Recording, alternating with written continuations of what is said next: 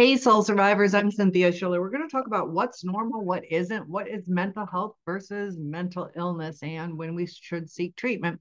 Um, so this is a pretty interesting topic. So, sometimes we might be afraid to give a speech in public. Does that mean we have some mental health disorder, or is it just a normal case of the nerves?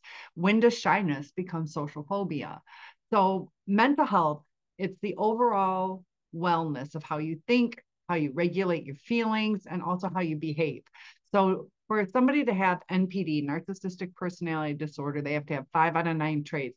Plus, it has to adversely affect their life in some way, such as a breakup, loss of a job. But a lot of times, the narcissist can go undiagnosed if it doesn't affect them. A lot of times, the narcissist is just happy with how their life is going because they feel they can just move on, or they don't want to admit what's really going on. Sometimes they can have some pretty severe depression when they're not getting their supply. So, uh, a mental health disorder may be present when there's certain patterns or changes in thinking.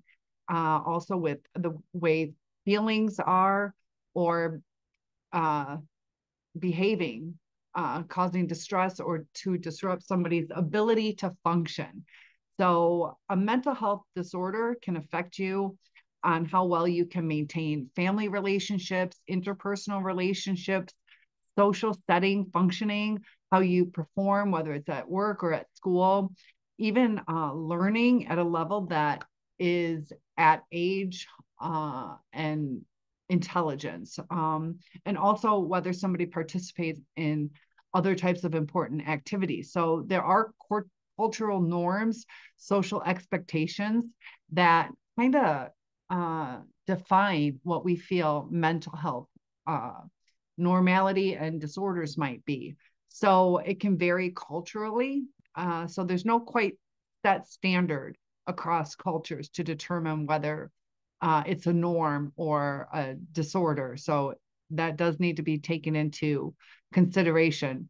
So the DSM is a guide. It's the Diagnostic and Statistical Manual of Mental Disorders. We're currently in the 5th edition, and it has the signs and symptoms of several hundred mental health conditions, and that can include anxiety, depression, different types of eating disorders, anorexia nervosa. Anorexia itself is just weight loss, but when it's nervosa, it deals with the mind. Post-traumatic stress disorder, and even things such as schizophrenia. So this manual, this DSM, gives us criteria that is used to make the diagnosis. And there have been changes over time because of societal things and you know uh, how things change in perceptions or research. So there is also the World Health Organization, and health insurance companies use this coding system of diagnosing um, from the DSM, the International Classification of Diseases, the ICD, and they use that to determine the benefits that would be used to reimburse different kinds types of mental health professionals. So how are these diagnosed? How do we come up with giving somebody the diagnosis of a mental illness? Uh, it can be made by a psychiatrist, a clinical social worker, mental health professional, psychologist, and a primary care doctor may have some type of involvement in this assessment to diagnose.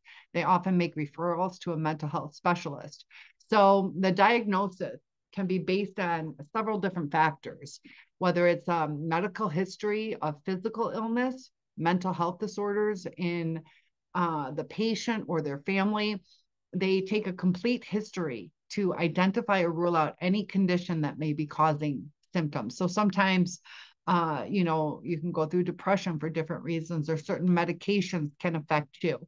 And questions about current concerns or why you're seeking help. Do they see the distress, or do they feel that they're just being bullied into it? And then, you can see where their self-esteem is, setting boundaries, or if it's a facade.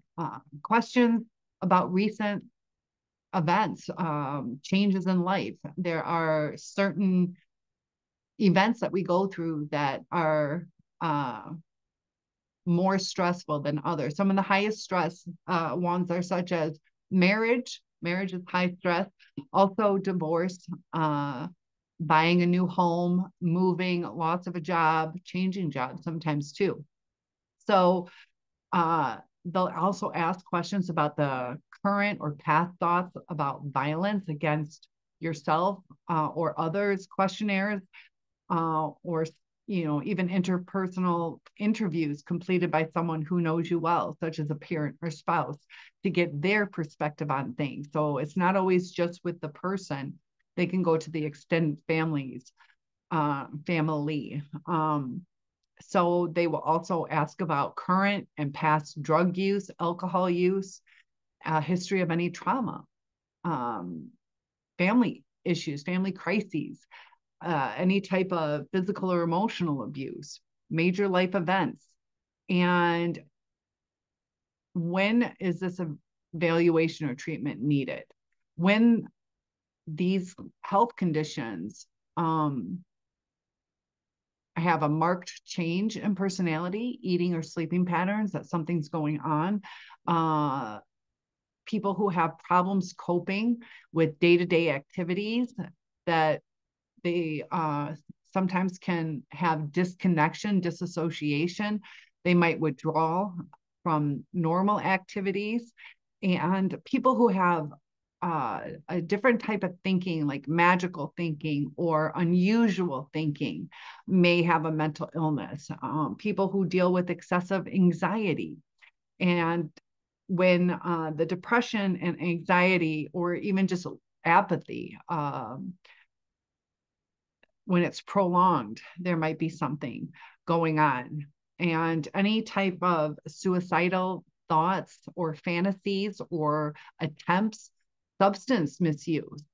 And people who have extreme mood swings often suffer from mental health issues. And people who have anger issues, violent behavior, hostility towards people. Sometimes it's at the drop of a hat. So a lot of people who have mental health disorders feel that their signs and symptoms are normal, that, they're just sad or they're just an anxious person. And that's why a lot of times people don't seek advice or help. So if you're struggling with certain things, there is help that is available. And you can contact your primary care doctor, make an appointment. And there is NAMI, which is free, NAMI, and they have support coaches. Also, 988 is the new suicide hotline, which is direct, easy to remember, 988. That is in America. So our country code is 1. So I'm not sure how that works with international calling, but if you're in a crisis, you might want to think about doing that. But I'm about to do a video on the arrested development to try to understand ourselves, and also the narcissist on the arrested development of their brain. And were they alcohol or drug users? I'm going to talk about marijuana, the developing brain. And arrested development is when you get stuck in a stage of your life. So please search for, in my channel, arrested development, and you will be able to see that if you'd like more information on that. I'm going to make that now.